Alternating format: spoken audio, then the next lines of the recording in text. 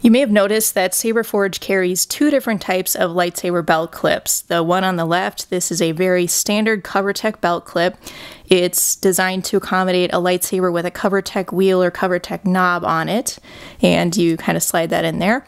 And this is also the same Covertech belt clip that you'll see lots of different custom saber companies sell. So, this is not unique to Saberforge. Now, this belt clip on the right, Saberforge calls it Covertech 02 or, something like that, Covertech V2. And this is, I believe, unique, or, it's only carried by Saberforge. So I haven't seen anybody else sell this.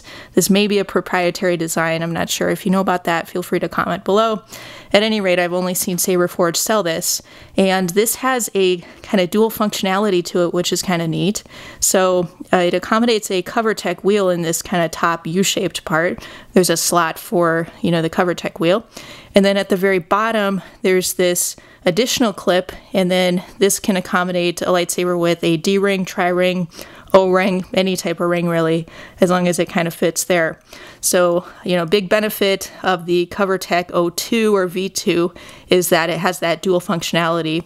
But then, you have this kind of very standard Covertech clip, and, this has a different feature to it as well. It can lock the wheel in place. So let's demo this a little bit. So here's just the first Covertech belt clip. And what you do is you kind of push these two tabs in and you hold it and then slide the Covertech wheel in like so, release the tabs, and then now the lightsaber is more or less locked into this belt clip. Although it can kind of move a little bit like this, it can't move up as long as these tabs are out. Now if you want to remove the lightsaber again, you just hold these tabs in again, slide the lightsaber up, you're good to go. Now with the 02 version, the Covertech 02, it's a little different. So it's pretty simple. We've just got a slot on the top, and you simply slide the Covertech wheel in there like so.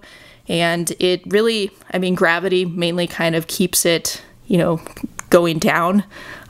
So you wouldn't really maybe want to wear this in space if you were going to do that. But there's nothing from preventing, the lightsaber from really sliding up aside from gravity. So that's definitely a difference there. Although there is, there's quite a bit of depth right here. So it's not like it's super easy for it to come up. It's just that is definitely possible.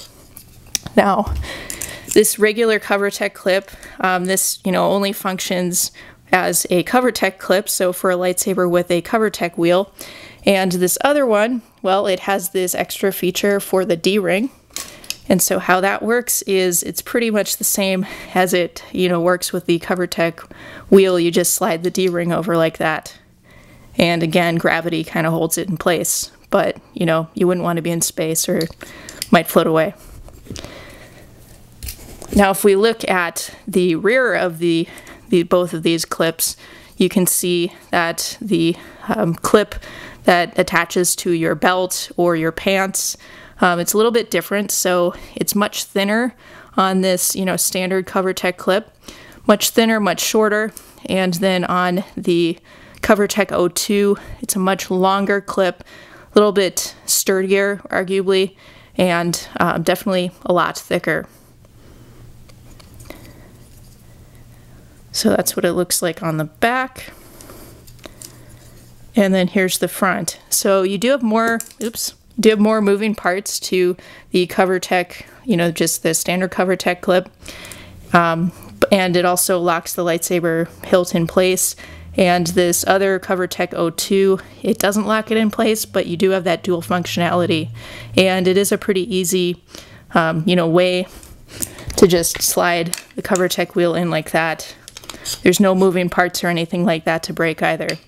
So, there's really good benefits to both of these clips, but these are some options for you. These are both lightsaber belt clips, and they're both offered by Saberforge.